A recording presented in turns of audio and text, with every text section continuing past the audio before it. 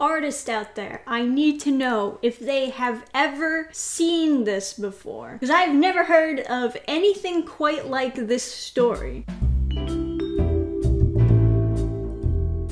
Now, you know I usually don't see Twitter drama as being very video worthy, but I had to talk about this because I thought it was so interesting, just genuinely fascinating. So basically there's this thread where this person talks about their friend and this problem that they've been having with this popular Sonic fan artist. Yeah, I know what you're thinking. Oh, the Sonic fandom? This is gonna be interesting. So this friend comes out with this long thread where they talk about this popular Sonic fan artist, telling a story about how they contacted her friend and told her that her Sonic art was too similar to hers, so she had to change her art style. Isn't that the most bizarre thing that you've ever heard in your life? These are screenshots of the conversation where she's pointing out, like, okay, this is your art, but this was my art. You see, they're exactly the same. As if there's no Sonic fan art in which he ever engages with a real hedgehog. It just doesn't happen. That was my idea, I copyrighted it, and you stole it. And you could tell, like, this isn't even the main art piece, this is part of a multiple art piece, and this was just like, this was one skit within a bigger art piece. It's like, nope, still counts as a copy. And it's just a little bit sad because this other artist who did not want to be named, although you could, you know, look up the art and find them, they were apologizing to Issa and saying that they would try to change their art style, which is insane. And then Issa is helping her write an apology post to post on Twitter, apologizing to Issa for copying her art style. Now, this all makes more sense when you know that the other artist is a minor. She's only 15. So hearing this popular fan artist on Twitter come to you and say, hey, you're doing something wrong, I need you to write an apology to me and change your art style, you're young. You just believe it, you just go with it. You know, they're like, oh, well, this person is way bigger than me, they're older than me, maybe I am doing something wrong. And then of course the idea is, oh, well, since you did this for me, since you went along with what I said and posted an apology and you're going to change your art style, we can be friends. As long as you do what I say, we can be friends. So it's kind of like our friendship is a reward for you doing what I want, and it does come off as super manipulative. Like, you're my friend now as long as you do what I say. But that's not where it ends. Later on, she comes at her again and says, hey, you're copying me again. I thought we were friends. How could you do this? And she's even saying, like, I know you're probably not doing it on purpose, but it's still a problem. This is what they actually say. I mean, I know you didn't do that on purpose. I think you're influenced by my style a lot without you knowing it. Actually, your shading style is still similar to mine, and in fact, you don't notice this, but I think your lighting style is inspired by me. As you can see, the lighting on Tears, our background, and your recents show that. Oh my gosh, she's copying my lighting style! Somebody call the cops! I've never seen this before! It's really bizarre looking at this. And then she tries to appease Issa by, like, trying to draw Sonic different ways so that it doesn't look so much like hers anymore. And it's difficult as an artist to change your art style once you've gotten used to a certain way. So this is really her bending over backwards to try to please this person. And even after all that, they were like, you're still copying me. Because of the way that she painted it, apparently. The way that you're painting it really just looks too similar to how I paint my Sonic. You need to change that and seriously look at yourself as an artist. So this is the last message she sent to this person before blocking her.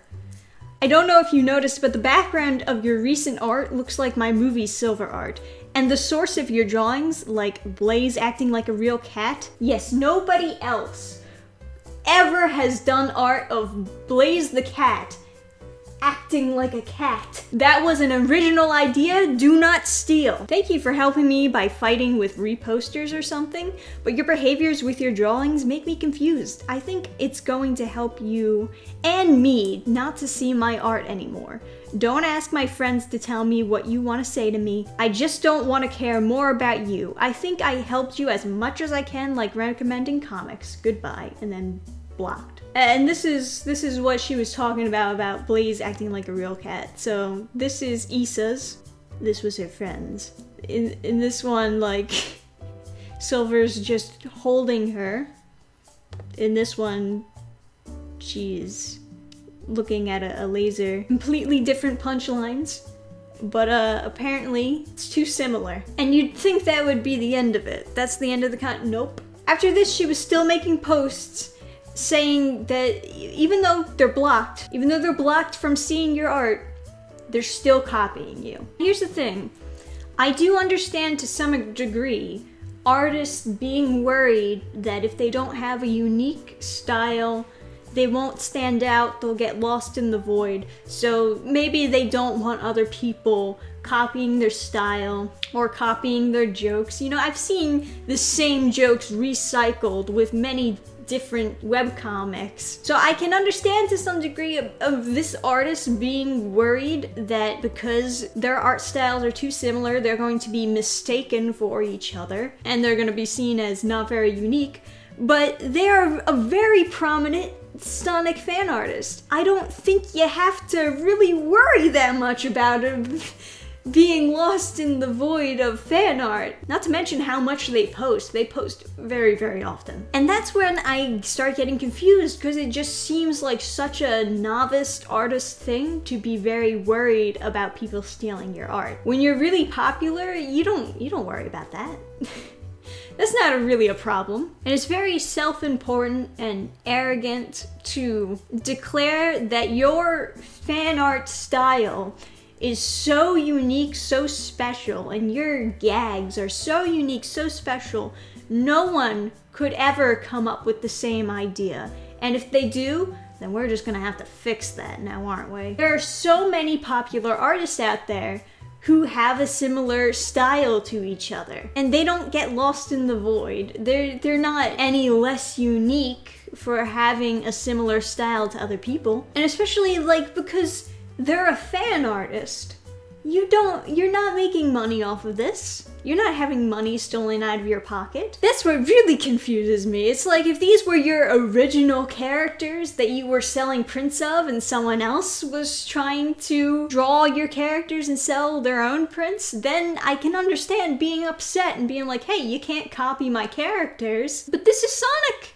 You don't own Sonic, and you don't own an art style either. And maybe I could also understand it if, like, people were tracing over your art and, like, claiming that it was their own art. I can get that, because then they're not really putting in any effort. They're literally copying your art and posting it on the... But drawing fan art that has the same lighting as yours, that's not copying. And the way that it's painted and this Blaze gag really hits it home, because they are absolutely nothing alike whatsoever. One is a sketch, one is a comic, one the gag is that she's being held by her tummy, one is that she wants to chase after a laser pointer, which is a very common cliche gag of cats. And like I said before, they're a fan artist. So it's like all of their art is essentially made from copying, because you don't own the character. You're copying somebody else's art by making fan art of it. You didn't design the character. So there's just layers and layers of, like, irony and hypocrisy, demanding that they write you an apology and post it publicly, demanding that you change your art style,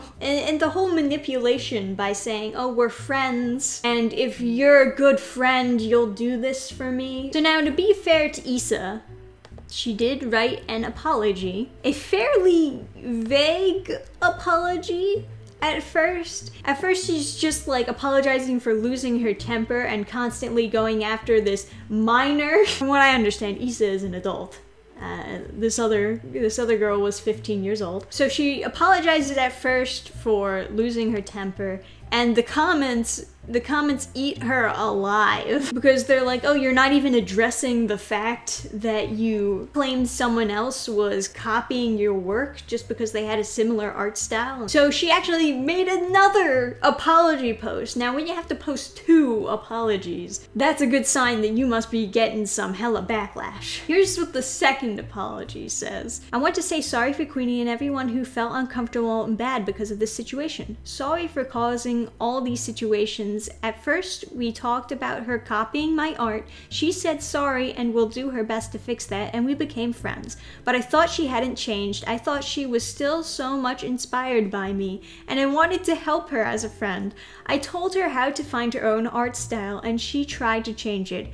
After these, I thought she still got a hard time to find her way, so by blocking her, I thought it would be helpful for both of us, because I thought if I block her, she won't be able to see my art, and won't get inspiration from me. But after I blocked her, I saw her recent arts from other posts and thought she's still seeing my post. I felt so bad, so I wrote her publicly, but I shouldn't have done that. Sorry for making everyone experience these situations. It's all my big mistake and my fault. I'll do my best to make it up to her in any way possible. I now realize that being inspired by others isn't bad. I should have known that sooner. I was stressed out because I thought she was only inspired by me, and I had noticed that she is trying to find her own way for her drawing by talking with her yesterday. She is very talented and kind person. She can draw in any way she wants. Sorry that I hurt you. I support her and I believe in her now. I won't touch artists who are inspired by me from now on. Sorry for my worst behavior. Thank you for giving me lots of recommendations. Take this apology however you want, but I needed to speak from the bottom of my heart. Thank you so much. I hope you can forgive me. This has been a great learning experience for me, and I promise to work towards being a better person in the future. So my impression by her putting out this second, much more detailed apology is that she must have been getting a lot of backlash. And like I said before, it's obvious that they're kind of insecure about their account not standing out. And once a controversy breaks out about you and everyone is really upset at your behavior, she probably realized, okay, I need to write a better response saying that I won't do this again. But I kind of see it as her being more so bullied into submission, because the first apology, it sounds very much like, okay, I was wrong because I was too upset and I went after a minor too much.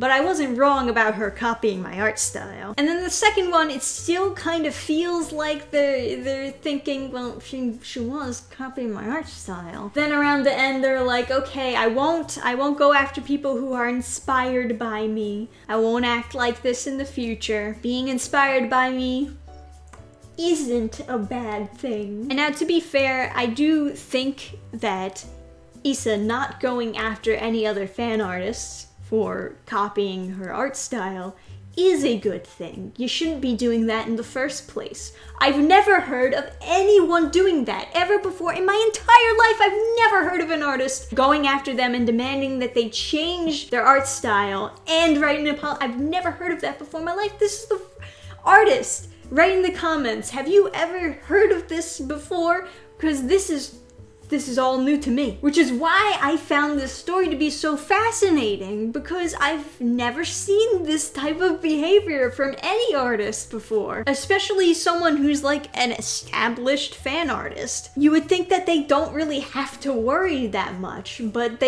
for some reason, they are very anxious about people copying their art style, about people drawing anything similar to how they drew. Obviously, it's pretty ironic, considering that you're a fan artist. And I do think if they really care about the amount of backlash that they received for their behavior, they probably won't try it again. But granted, I'm not entirely convinced that Issa really feels like what they did was wrong. I think honestly, if this thread had never come out and if attention wasn't drawn to her, she probably would have been completely convinced, yeah, I was in the right and this artist should not copy me. As a bit of an update, they've become friends again. Hopefully not the same definition of friendship that she held with this person beforehand. But regardless, you know, at least she did apologize. At least the situation has calmed itself. I don't know how long that'll last, but I'm hoping good things in the future. So what do you think about this, guys? Is the art style of a fan artist copyrighted?